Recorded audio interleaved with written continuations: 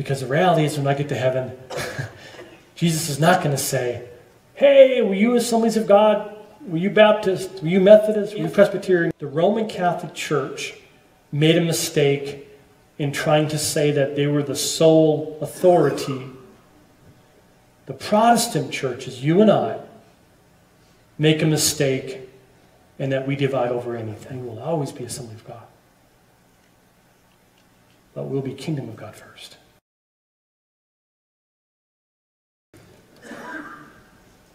One of the questions that I get asked when someone finds out that I'm a pastor or a Christian is a question along the lines of something like, oh, what religion are you? And I know what they're asking me, but the question reminds me of how absolutely far removed we are from the picture that God had or has for the church, capital C. Because what they're asking me isn't really, what religion I am. My religions would be whether are you a Christian or a Buddhist or a Muslim. What they're really saying is they understand that there's been different groups or sects of Christianity. And what they're really asking me is, what flavor of Christianity are you? What particular foundational, what's your unique look at it? How do you view it? And I tend to fight that question with stuff like, I follow Jesus. I'm a Christian. That's what I do. And I don't mind discussing that I'm full gospel or Assemblies of God or whatever it is, but that should always be secondary to the primary. And the primary is that first and foremost, I'm a believer in Christ. Everything else is secondary. So we've been going through this series called Core, January, February, and we took a break. And as the series is talking about what are some foundational or some really important things to, or central, or in the most part of things to who we are as a church. And we talked about being a church that's spirit-led. We build people up. We dream big. God owns everything. We're stewards. We talked about we value people. This week, I want to really take 1 week to hit this value that is so huge to God, and it's this, that we are a church that is kingdom-minded. That why we believe in why God has called us together, why we believe in Pentecostal truths, why I believe we're the best church around, period. I'm not the only church, but I believe we're the best. But that being said, we'll work with people that are part of the kingdom of God, and we will build the kingdom of God even at times when it comes at our own expense. Amen? Amen.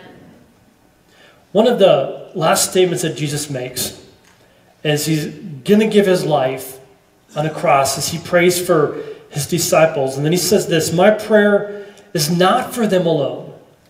I pray also for those who will believe in me through their message, that all of them, may be one. Father, just as you are in me and I'm in you, may they also be in us, so that the world may believe that you have sent me. And that's a huge statement. Because what it's saying is this, it's saying that although doctrine does matter, it's important what you believe. The world isn't going to get saved because we have really, really good theology and doctrine. And it isn't saying that the world is going to see how much you hate sin, and because you see how much you hate sin, the world is going to believe. It's not even going to say, and they're going to see your style of worship and how much freedom you have in worship and how personal your worship is. And when they watch you do that, they're just going to say, man, I want some of that too. I want Jesus. Instead, so the world may believe that you sent me. In other words, clearly the one characteristic that would cause the world to identify us as his followers is what? how we love one another. Here's what another verse says in John 13:35. By this, all men will know you my disciples, if you what? If you love one another. Like how do I know you're a disciple of Christ? I love one another. How do I know Jesus really came from God the Father? Because of how much unity we have as within the church. Anybody see a problem? Anybody? A couple people, maybe? I was reading some commentaries this week. And one of the commentaries I read is by an atheist. And the atheist took the Bible and he gave a commentary on this verse. So let me kind of read his comments as what this verse means to an atheist. Jesus prays that believers might all be one, thereby proving once and for all that nothing fails like prayer. This is the person we're trying to reach. Jesus Christ came for you. He died for you. His analysis of the church, capital C, the kingdom of God, is that, dude, you're nuts. There's so much division within the church that if you're trying to say, use this as an example for Christ coming, I want none of that. He goes on with the commentary. Since Jesus' followers are divided and have always been divided in a legion of conflicting sects, there's no reason to believe that his dad sent him according to Jesus' own test. Now, we understand what the deal really is. We understand that God gives us a freedom. Jesus also prays that all people come to him, but all people don't because we have individual personalities and rights, and God gives us that freedom, that choice. And so we understand that really the weight falls on whom? It falls on you and me. It's our responsibility to be one in unity with the kingdom of God. It falls on us to fulfill what Jesus calls us to do, to be in unity in the midst of diversity.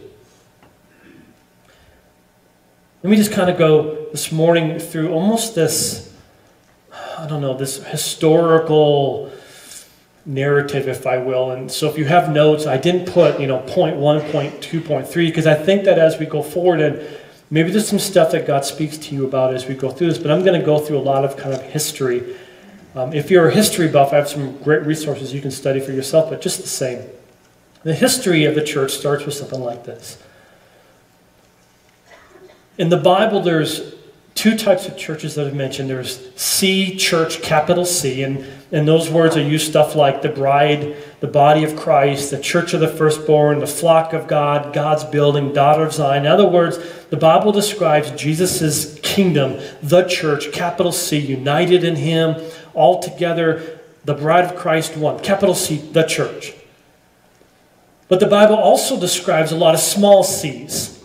For example, in the Great Commission, people go out and they're reaching people, and so the first 3 chapters of Revelation describe different churches, whether it be Philadelphia or Antioch or Philippi or Greece or Tyre or Corinth was different than the church in Thessalonica. They dealt with different issues, and so maybe Corinth was more Pentecostal or more Spirit-filled or whatever you might want to call it, and Thessalonica had their other issues that they're dealing with, so they were different. They were part of B, the capital C, capital church, but they were also small c, individual churches, individual leaders, unique. We see stuff like Rome. Rome had their own stuff, their own uniqueness about the churches in Rome, as opposed to the churches in Ephesus.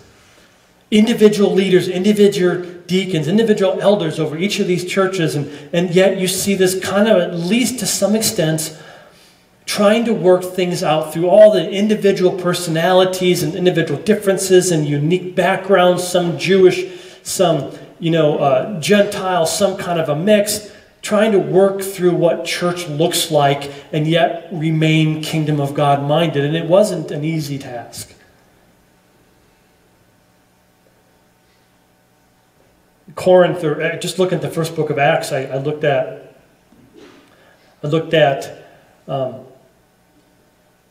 So the idea is unity in the midst of diversity. So it's unity in the midst of diversity, not losing our identity, not losing who we are, whether we're a large church, or a home church, or whatever it is, but keeping unity in the midst of diversity.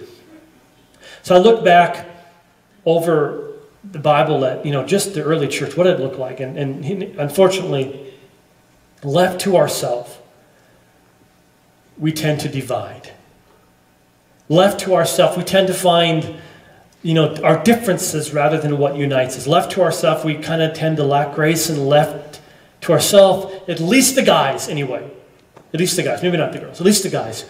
We tend to be what? Competitive, right? Any guys competitive? No guys at all competitive. Wow. How many girls are competitive? All right, the girls are the competitive ones. All right. It goes back to that loner guy thing we talked about last week. I'm not answering his question. Who does he think he is? I'm just kidding. Stay with me. Stay with me. So we get already Ananias and Sapphira, Acts chapter 5. The church is trying to come together and unite. And so they're selling some of their stuff to help out other people. And so there's this sense of trying to keep unity in the midst of diversity. Ananias and Sapphira get together and they decide they're going to sell their stuff. And so what they do is they come to the church and say, hey, this is everything we sold. This is all the money. We're giving it all to you. The truth is it wasn't. The truth is that already they were trying to be competitive. They're already trying to look good in front of their peers. They're already trying to fit in with the crowd. They're already trying to look spiritual. So very early church, you already see things kind of going astray a little bit. In the next chapter 6 of Acts talks about two sets of widows and how one set of widows was getting really good treatment and they were looking out for them, but the other set of widows was like, not so much. And so Acts chapter 6. And so they have to set up some elders and some deacons, say, come on, let's stay in unity, let's try to stay together. We see going through the rest of the Bible, Peter, shortly after, shuns non-Jewish believers. He's sitting around with them, and then some of his buddies come in, and he gets up and he leaves them and he shuns them. Already, this difficulty in finding unity and finding one purpose in the midst of diversity. In the midst of diversity. One of the first councils to meet, what they would do is different leaders from different churches would come together and they would kind of gather and they'd work through stuff. One of the first ones we see is in Acts 15. How many of you have been saved, within the last 5 years? You came to Christ. Raise your hands. What'd you do? How many came to Christ the last 5 years? Yeah. All right, great. So I'm not picking on you, but here we go. When we get saved, how many of you had some kind of preconceived ideas of what truth looked like? Don't raise your hand. So you had some preconceived ideas of what this was. This is how my mama did it, my daddy did it. So when Christianity comes into play, you've got people that were like worshiping angels. And so someone comes to Christ and like, my dad worshipped angels, my mom worshipped angels, my uncle worshipped angels, we all worship angels. I still worship angels, I just added Jesus to it. And that's the situation in the early church, is this idea of adding stuff, and there's Gnosticism. Gnosticism is essentially this idea that, there's a dichotomy between spiritual and secular, if you will, that the spirit man is, real close to God. Everything flesh can't be of God, and it led to a lot of misunderstandings, a lot of false truths. One of them is, the supernatural knowledge. Only certain people can get this level of knowledge if they reach this level, and it talked about Jesus not really being flesh because God can't really be with the flesh, and there's all kinds, and so they had to work through some of the stuff. One of the issues they worked through in Acts 15 is, what are the expectations for new converts? When someone gets saved, should they get circumcised? All the guys are like, no, dude, no. Not happening. So that was like a huge question. I'm so glad that they said no. That was a decision, right? What about meat? Can they eat meat? Can they not eat meat? What about days and festivals and celebrations? What do they have to practice? What do they not have to practice? You kind of get the early church picture. Can you kind of see how difficult it is with all the diversity to try to keep a sense of unity? So councils kind of come on, and they go forward, and they come in response to different teachings and different things that are happening within the church. And about 180 AD, they kind of formulate the early church, this creed, if you will. And this creed is kind of a way of trying to keep, in the midst of so much diversity, a sense of unity, a sense of purpose, a sense of oneness, a sense of being united. And so they say this is one of our foundational truths, that you have to believe this. Some things are worth dividing over, but often, we can celebrate this. And so they came up with one of the first creeds that came to the church, is known as the Apostles' Creed. They say it's started to be written around 180 AD. A Nicene Creed came in 325 AD later, but let me just read that for you. So this is one of the things that they worked through, and it's interesting. Every line as they worked through this thing had significant meaning, because this is what they're dealing with in that time period. I believe in God, the Father Almighty, the maker of heaven and earth. Remember different roles. And Jesus Christ, his Son, our Lord, who was conceived by the Holy Spirit, born of the Virgin Mary, suffered under Pontius Pilate, was crucified, was dead, and buried. On the third day, he rose from the dead. He ascended into heaven. He sits at the right hand of God, the Father Almighty. From there he will come to judge the living and the dead. I believe in the Holy Spirit, the Holy Catholic Church, the communion of the saints, the forgiveness of the sins, the resurrection of the body, and life everlasting. Amen. So this idea of let's formulate what we're going to hold to. Let's formulate some truths. Let's formulate some foundational principles, which is huge. And so they all got together, many different leaders. Well, let me just rewind for a moment. Now, what I'm about to talk about is not meant to be divisive. Because for a moment, I'm going to pick on just one group, and then I'm going to pick on us. So hold on, but let's just kind of wrestle through a couple of these issues. Can we do that? One of the common misconceptions is this. I believe in the Holy Spirit. That's not the misconception, but the Holy Catholic Church. The idea of the Holy Catholic Church is not an idea of a Roman Catholic Church. The word for Catholic is universal. The word for holy means separate. And so when the founders came together, really it came out of a guy, a North African Christian, who was debated the question of whether the church was an exclusive sect composed of the heroic few, or was it inclusive of all who confess Jesus Christ. So it was out of this combating, trying to fight the idea of exclusivity. It was the idea of trying to say there's not an exclusive one. There's not a certain sect. There's not a certain, this is God's church.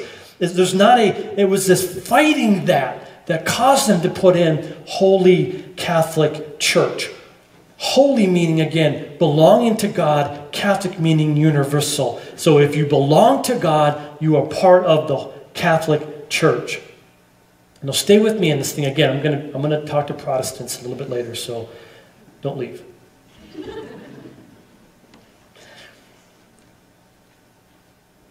So Jesus doesn't have one true church. Let me just say this. If anybody comes to you, and this they call this a cult. When someone comes to you and says, hey, we have the cornerstone of truth. We have it. Run. Just run. It's a cult. If someone says only us and no more, we have this cornerstone, we have no one else can have room to work within that system. It's a dangerous place. Let me continue. So the idea of a Roman Catholic Church being the exclusive group or the one true church doesn't even happen until really late 400 AD. And so we're going to kind of go through that process. Again, I've got many great Roman Catholic friends that love Jesus, love God, so I'm not picking on them. We have to work through the history because we're going to pick on Protestants pretty soon.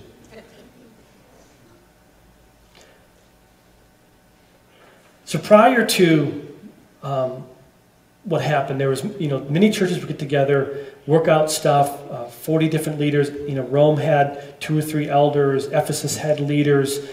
Corinth had leaders, and they'd come together and they'd kind of work through stuff as best they could. And one of the issues that arises is this issue of water baptism.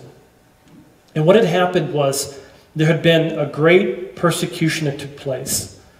And in this persecution, you could save your life if you recanted your faith. So someone would get baptized in water, they'd get persecuted. They would say, hey, dude, no guns at that time, but we're going to cut your head off if you don't recant Jesus Christ as Lord and Savior of your life. Some people recanted. Some people said, okay, I'm not a follower. That's the one issue. The other issue that happened was Christianity isn't the only faith or religion that has water baptism as part of its truths. So some people were getting water baptized into different cults. And so that was the other issue. When that person gets baptized into a cult, what if they come to Christ? Do they get rebaptized again into the Christian faith?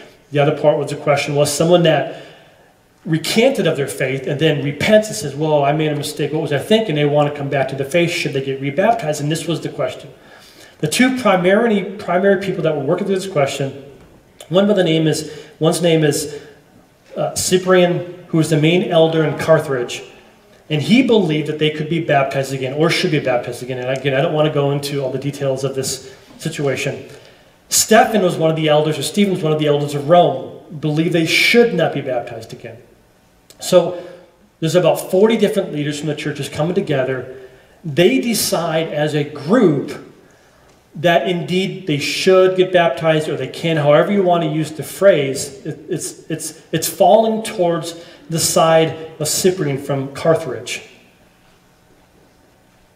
The other view, the guy from Rome, this is the first time this text is ever invoked. He pulls up a text after it's already been decided, and here's what he says. Well, you know what? Hey, I was in the line of Peter, Matthew 16:19, upon this rock I will build my church. So Stephen claimed that Jesus said Peter was the start of the church, and so he said, I'm in the line of Peter, so what I have to say should have a little more say. That's the first time that phrase ever comes into play. First time. 382, Damascus, one of the elders of Rome, uses the text as a foundation in which he claims Roman dominance. So he says, hey, there's many, but we have, we're a little bit, we're kind of the higher, because we're lined up with Peter. It's not until 440 to 461, 60 years later, that Leo I believes himself to be the successor of Peter, and more than just historically. In quote, he believed that St. Peter himself was speaking in writing through him. So let me read something. And this author, Getting to Know the Church Fathers, articulates it again. A very great way. Here's how he writes it. Leo the Great makes the beginning of a change in the status of the Bishop of Rome. The Roman Church has always been respected in early Christian circles, along with other great cities of the empire, such as Constantinople, Alexandria, Antioch, Ephesus, or Carthage, and shone brightly in a constellation of Christian congregations. Rome was the old imperial capital, the largest and most populous city in the world, the natural place to look for leadership. With its connection to Peter and Paul, its reception of appalling letters, long-standing theological orthodoxy, and many martyrs, and reputation for piety, Rome could not help but carry weight in the ancient church. But in Leo's time, such informal prestige began to evolve into something more. Playing on the connection with Peter, who ended his life at Rome and whose tomb was still revered there, Leo began to preach sermons and write letters elevating the role of the Pope as the living voice of Peter, to whom Jesus said, "You are Peter, on this rock I will build my church." Historically speaking, many scholars consider Leo to be the first identifiable pope in the strict sense of the word. In his letters, he gave a special connotation to the Latin word papa, referring it only to himself. Of course, drastic changes did not occur overnight, yet when Leo died in AD 461, he had definitely advanced the position of the Roman pontiff. So there's kind of a history lesson. So we are kind of working together. Rome asserts itself a little bit. Now, what happens next is because of the power of Constantine getting saved in Rome, Rome becomes a political power to the point where it starts going on that if you don't follow Roman Catholicism, you're excommunicated from the church or you're killed. You're martyred, one or the other, or if not both. And so this kind of history happens throughout some 100 years. In the meantime, there are other churches that are formulating. There are other groups. A great book to read is called The Lost History of Christianity, and it talks about some of those other meetings that are still together. But understand, it's difficult to meet when your life's at stake. But it's a great read. So during this time, I mean, there's working through some stuff, trying to get through it. Some of the Christians outside of Roman Catholicism are meeting secretly. Two reformers try to really come to mind that one is John Wycliffe, who many of you guys know. They do the Wycliffe translation, 1320. So we're looking not a whole lot later after this big movement. But Wycliffe comes on and he tries to get the Bible in everyday person's language. The next person who follows Wycliffe is John Huss. John Huss kind of tried to follow his wife's lead. John Huss eventually gets excommunicated and burned at the stake. And so, again, working through how we keep unity, how we go through this stuff. In about 1058, about 600 years after the large split, or a large split from Roman Catholicism starts with the Eastern Orthodox Church. And so it's large enough that they're not all going to die. They split. About 1,000 years later after that, after many attempts to reform the Roman Catholic Church and bring back to a sense of unity, the German Reformation starts in the 1500s. So we see Luther as the start of this Reformation. And listen, and it's a good Reformation. It comes within the church. Luther doesn't leave the church. Luther gets expelled or excommunicated from the Roman Catholic Church. When Luther brings up, and it's a whole group of people, whether it's John Calvin or Ulrich Zwingli or whoever it is, the Reformations, they start bringing up stuff like the authority of Scripture, the priesthood of the believer, Christ alone, grace alone. And so they start trying to bring the church to the place that it initially was prior to 400 AD. Now, let me just hold on, because this is where it gets difficult for us. Out of this movement, the Reformation, that was indeed healthy, there's a great strength in that we get back to I believe, a church that looked like it did when the apostles were here. But what happens is that we also start separating more than ever. If the Roman Catholic Church made a mistake in trying to say that they were the sole authority, the Protestant churches, you and I, make a mistake in that we divide over anything. If they made a mistake in saying, hey, you know what, we are the church, you have to listen to us, we make a mistake, and that over anything that happens, we divide and separate and start our own deal. So what happens after this Reformation is you've got great groups coming into play. And they have good truths. People like the Anabaptist movement, who came in and said, listen, it's insane that an infant is getting baptized. It doesn't even make sense because they can't confess Jesus Christ. What are they getting baptized? What old life is dying? So the Anabaptists come in and they say, you need to get baptized when you believe. And they didn't last real long. Baptists come into play. And they kind of emphasize part of this holy movement. They emphasize maybe free will versus unconditional election, whether one can lose salvation or not. So there's different issues they work through, but they kind of come into play. The Episcopal and Anglican Church comes into play. They came out of the church in England that was started by the Celtic tribes in the 3rd century. Lutheran, of course, comes into play based off of Martin Luther's teaching in the Reformation. The Methodists come into play, founded in the 1700s by John Wesley. Again, out of a major revival, preached on holiness and sanctification, things that the church needed to hear. Presbyterians came into play, arose out of John Knox's teaching, who was a great reformer and emphasized the importance of church leadership. And one of the groups that came into play is Pentecostals. This is you and I.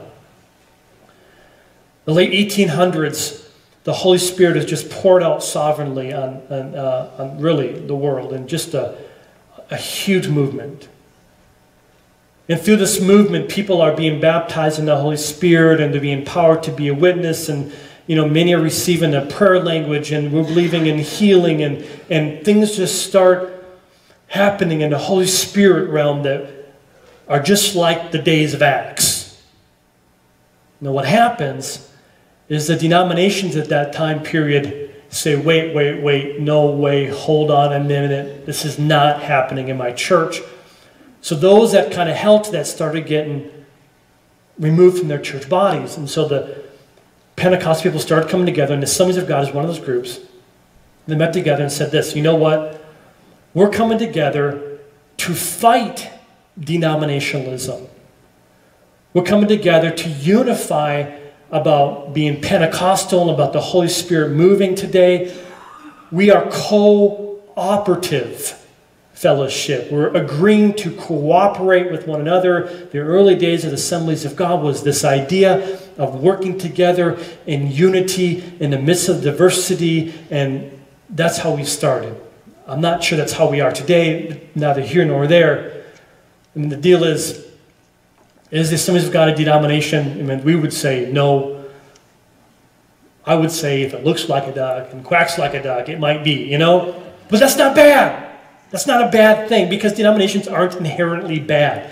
Denominations can be very good. For example, denominations help you find what you believe. It helps you articulate your truth. It helps you to know who associate with like-minded people. Denominations are good when accountability, like I'm an Assemblies of God minister, and I will never lead the Assemblies of God unless they do something really stupid, which, you know, I don't foresee happening. So I'm an Assemblies of God minister. I love the accountability. I love my fellowship. I love what we're doing. This is really cool for you. So if I go off into really crazy places that are just absolutely insane, like we're in Assemblies of God church, which means you get to go to Wisconsin, the district, the Michigan district in Wisconsin, and say, hey, man, Jason's lost his mind. You think I have, but I haven't. But you could say that. You can say he's lost his mind. You guys need to check up on this dude. He's lost it. He's lost it.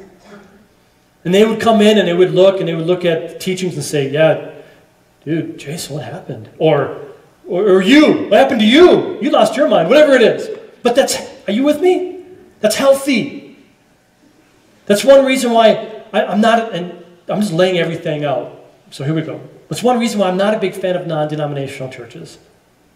Because I think it's unhealthy. I think the idea of just starting a church and you don't have anybody to kind of oversee you, not really accountable to anybody but yourself, to me it's a very dangerous place. It moves into, without having that accountability layer. Some people have accountability and that's what you need. If you're not having some kind of accountability, somebody overseeing you, I think that can be a dangerous place. But let me move on.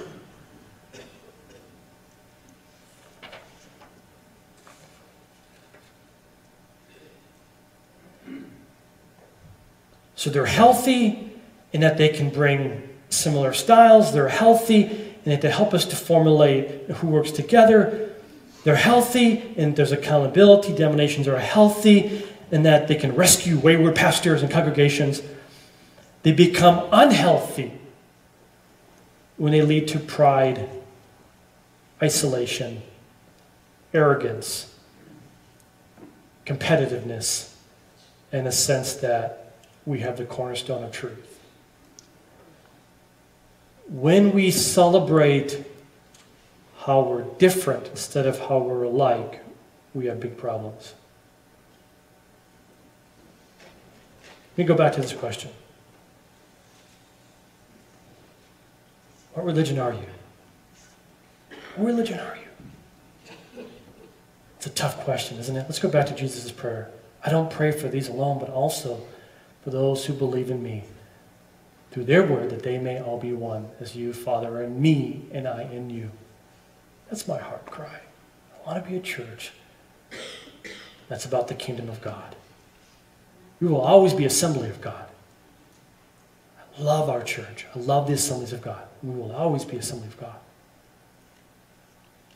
But we'll be kingdom of God first. Amen?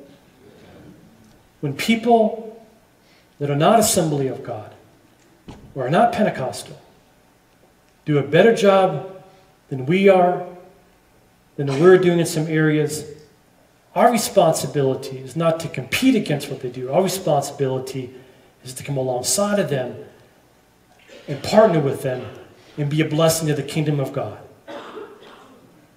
To be in unity over the essentials the things that are foundational to our faith. Listen, there's some things that are worth dividing over. We will hold to the essentials. We'll fight for the essentials. We'll split over the essentials of the faith. Salvation in Christ, the power of the Word of God, the resurrection, eternity. Those are all things that, yes, but there's some things that we simply have to agree to disagree. And, despite our differences, agree that we'll be one in purpose. Amen? Amen? I want to introduce kind of a new, not new, but maybe a little phrase, a vision deal. I want to be a church that says, you know what, we're about Jesus in the 906. I want to be a church that's about bringing Jesus to the 906, that we, in our area, that we're partnering with people, helping people, we're going to reach people for Jesus' name in our area code. In the world, but definitely in our area code. Because the reality is, when I get to heaven, Jesus is not going to say, hey, were you Assemblies of God? Were you Baptist? Were you Methodist? Were you Presbyterian? Were you Salvation Army? Were you Covenant? I don't know if I missed any there. I'm sure I did. But work with me. He's going to say, did you know Jesus Christ? Did you live for Him? That'd be the litmus test.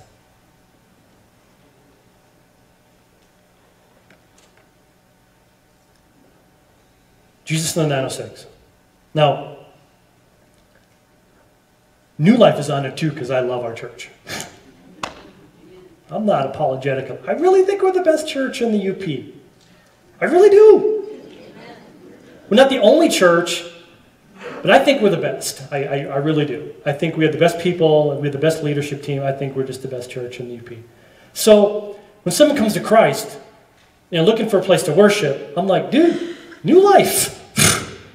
It's a no-brainer. Right? So it's okay to be proud of your church. I mean, that's yay. But if they're going to a different church that is a biblical-based church, I'm like, you know what, keep going there, man. God bless you. So, right, we're okay, right? We're okay. Yeah. So keep going there, but listen, man, if you don't have a church home, New Life. Jesus in the 906. So this morning, I have a gift for you. I have a gift. Anybody like gifts? If you have a car, there's two different sticker deals. One is a sticker that actually sticks on stuff. And so remember like the Eskimo signs or the Gladstone school signs, a little E or G or something, and they stick on your window. That's what that sticker is. Some people are like anti-sticker. I'm not printing. Okay, so the other one is a peel. What do they call this thing again? Static cling or stick. I don't know. Decal. There's the word I'm thinking of. Decal. It can come off and on. So I'm going to ask you to for you that put them in your car. They're free. We're getting them to you. Put them in your car. Let me help you with the decal. If you decide to use the decal, it won't stay on when it's cold. And FYI, it's cold. So if you warm your car up to a nice roasty, 80 degrees, and then it'll stick to the side window and it won't come off until you peel it off. Otherwise, you have to wait until it warms up. The decals, I mean, it's like your license plate, same type of deal. If your window's cold, it's not going to stick. So here, when you leave, don't leave now. But on this door, you have to say decal or sticky. Decal or sticky. That work? So he's got both. That door, the door behind you, where Cotton's at, decal or sticky, whatever one you want to give him to you. And then there's supposed to be a door over here as well. Who's got this door? Somebody should have that door. Okay. This door right here by the sound booth also has decal or sticky. If you go out this door, you're on your own. I'm not responsible for what happens. There are some at the information table if the line is too long. Also, I'm all about the shirt, the little t-shirt, man. Isn't that cool? Isn't that awesome? Anybody want a medium-sized t-shirt, like medium, right there? All right. So so again, Jesus 906, emphasizing the kingdom of God. We love the assemblies of God. Amen? Amen. All right, so we're okay with that. So if you see stuff like New Life Church, it doesn't mean we've lost the Assemblies of God name or we're trying to fake anybody out. Sometimes we just need to be reminded that we're first the church, we're second the assemblies. That should be amen. That should be like, whoa, right? We're first the church, capital C, kingdom of God, first the church. And then we're the assemblies. That's okay. Some of you are like old school, some of you are like, did he just, like, I'm calling the district right now. No. Not even changing our name. I'm just, work with me on this thing. Let me end in one more reading. I told you I wanted to pick on the Protestants. Did I pick on us enough? Yeah, because we divide and divide and divide and divide and divide and divide. Let me just read one last letter. And I think this author, getting the Reformation wrong, does a great job in his concluding statements. Our examination leads to the conclusion that the Reformation was, on one hand, a triumph. It rediscovered and boldly proclaimed the apostolic message, the apostles' message, the Christian gospel. Our considerations also lead, on the other hand, to the conclusion that the Reformation was a tragedy for the Christian gospel, divisions among the Protestant reformers, and has mushroomed among their descendants to a contrast of the explicit words of Jesus Christ himself. It is at least a horrendous anomaly that the 16th century Reformation got rid of the clutter that obscured the foundation of the Christian faith, only to have Protestants cover that foundation again with the clutter of our own manifold divisions. Wow. That should hurt. That was a knife cut. So I want to encourage you as we close. Fight for unity. Fight for oneness. We love who we are, but we're going to fight for the kingdom of God. It's one of our core values. We're going to partner with people. Amen.